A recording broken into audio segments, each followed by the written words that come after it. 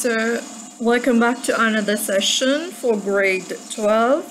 So for this session, we will have an overview on the mechanism for which social order is maintained in the society.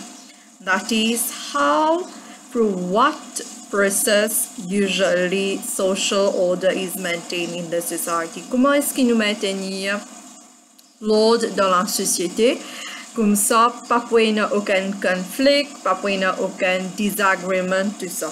Okay?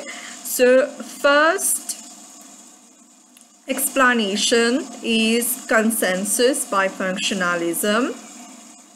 Second, according to Marxists, it is the use of ideology through which social order is maintained in the society.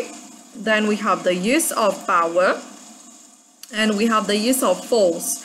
So for today's session, we will concentrate mostly on consensus and ideology. Okay? So now coming to consensus. Okay? Order, according to functionalists, we are able to maintain order in the society simply because we have consensus with regard to values. Ça veut dire, grâce à value consensus dans la société, nous sommes capables de maintenir l'ordre en général. Okay? C'est quoi normalement consensus? Consensus simply means agreement. Okay? Ça veut dire when we agree about something. Value consensus maintenant, c'est tout simplement agreement on a set of values. Qui fait est-ce qu'il y a l'ordre dans la société? C'est tout simplement parce que personne veut accepter certaines valeurs en général. Okay? They impose, they agree about set of values. Maintenant, personnes qui ont l'autorité, they are the one in authority, they are the person who have the power to punish those who go against, who break these value consensus. Okay? Si il y a une personne qui peut aller contre certaines values in the society, c'est une personne qui a the power, qui a l'autorité pour impose punishment. Okay? Make as if somebody has committed a crime. So the person who is most likely to be in power to impose a punishment is going to be the police. Okay, so they are the one who will report the police, and it is the judge who is going to impose which type of sanction, which type of punishment the person is going to be given to. Maintenant, consensus in the society also is reinforced for the use of collective rituals.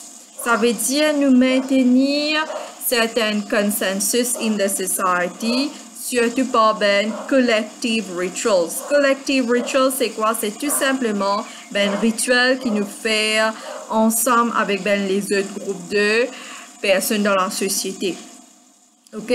Il est capable en termes de religious ceremony, ou bien il est tout simplement capable en termes de use of symbols.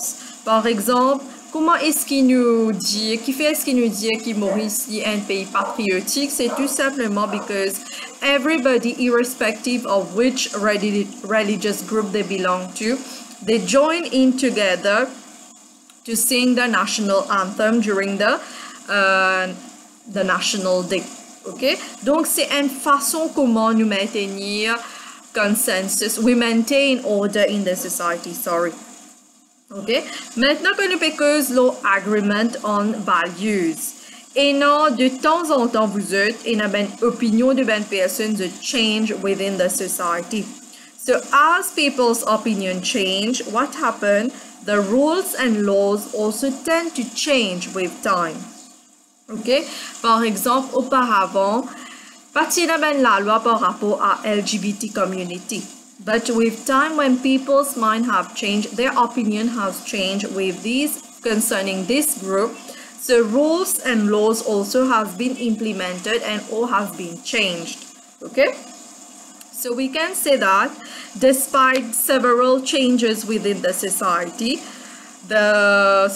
is able to impose to maintain its order, to remain stable, c'est tout simplement because we have agreement. That is, we have consensus in the society. C'est ça point de vue de functionalism. Qui fait est-ce qui nous capable de maintenir l'ordre dans la société? C'est tout simplement because people agrees about certain norms and values in the society. Because we have consensus in the society. D'accord? Maintenant, deuxième explication par rapport à Marxisme. Ce qui fait est-ce qui nous capable de maintenir l'ordre dans la société? C'est parce que nous avons une idéologie. Idéologie, c'est quoi? C'est tout simplement a set of ideas which is not true. Ça veut dire, it is ideas which are completely false, but people tend to believe it is true. Okay? So, according to Marxism, ideologies are an controlling or manipulative element. Controlling or manipulative element, par exemple, groupe qui est plus dominant dans la société, c'est ruling class, c'est capitalist class, ça veut dire personne riche. Comment est-ce que je te présente nous l'idée qui n'est pas true? C'est tout simplement que je make use of certain institutions. Nous avons une institution dans la société qui est riche servie pour maintenir l'ordre dans la société. Et quand je vais maintenir l'ordre, c'est tout simplement they are portraying a false ideas concerning how the society is in reality. Okay? So, when we talk about social institution, and sociology includes all social institution as being used by the capitalists, say Althusser. For Althusser, social institution in the society are referred to as the ideological state apparatus. That is, the capitalists tend to make use of institutions such as the family, education system, the media, and religion in order to maintain order, in order to maintain certain norms which are acceptable normally by the capitalists. Ok, par exemple, si nous prenons par exemple media.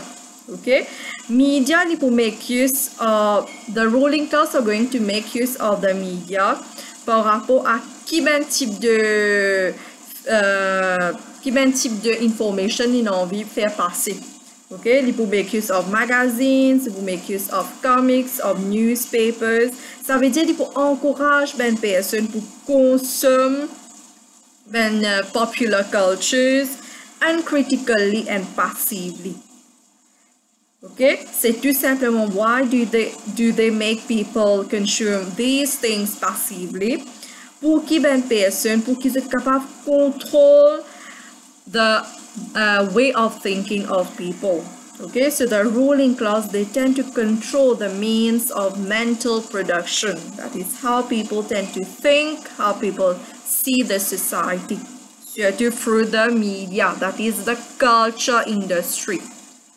Okay, so what happens is that when they tend to make use of media as an institution, the working class, middle class et working class, pour absorber l'idée qui capitaliste impose unconsciously. Ça veut dire c'est pas pour réaliser en réalité qui peut passer dans la société en termes de inéqualité.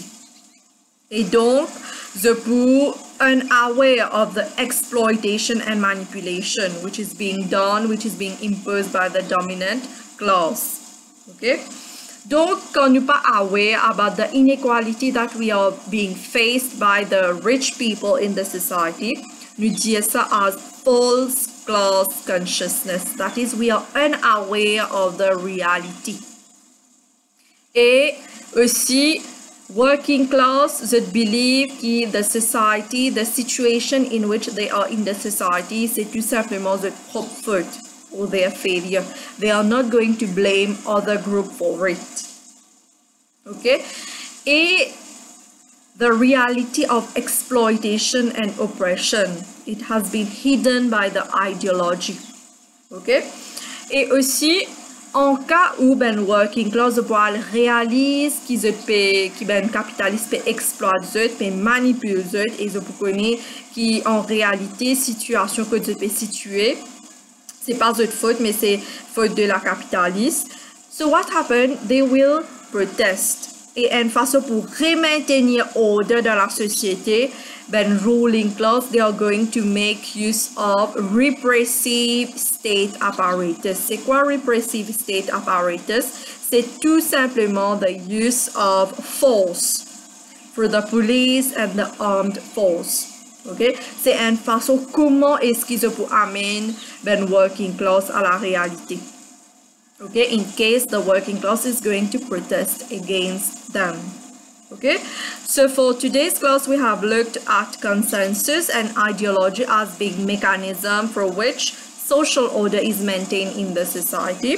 For our next session we will have an overview on how power and force are the mechanism for which social order is maintained in the society.